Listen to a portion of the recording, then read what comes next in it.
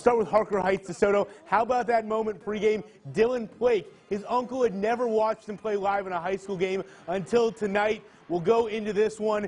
First quarter, a lot of DeSoto offense in this one. Darius Bailey steps in the pocket, has plenty of room. He finds the end zone.